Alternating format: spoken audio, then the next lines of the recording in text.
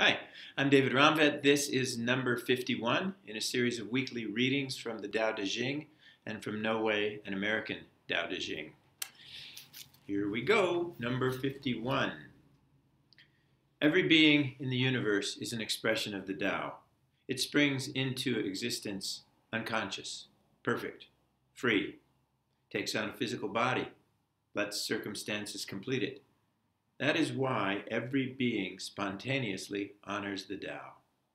The Tao gives birth to all beings, nourishes them, maintains them, cares for them, comforts them, protects them, takes them back to itself.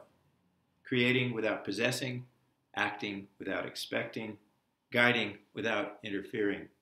That is why love of the Tao, it's in the very nature of things.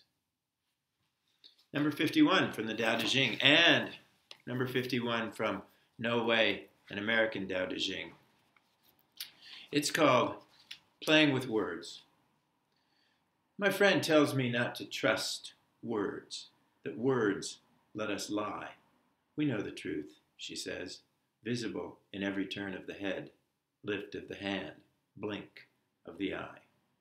The anti-abortion activists say a fetus is a full person with the same rights as a person, like a corporation.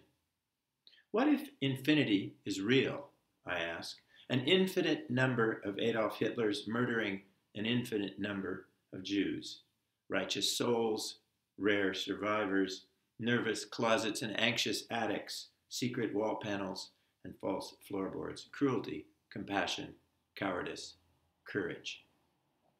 Disingenuous, my friend says, cruelty, compassion, cowardice, courage. You're like a schoolboy who's just learned the word alliteration and is showing off.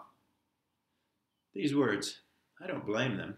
Where they come from and where they go, the body a silent cocoon, the 10,000 peaks rising beyond the plains. This is not about abortion, corporations, Hitlers, the Holocaust.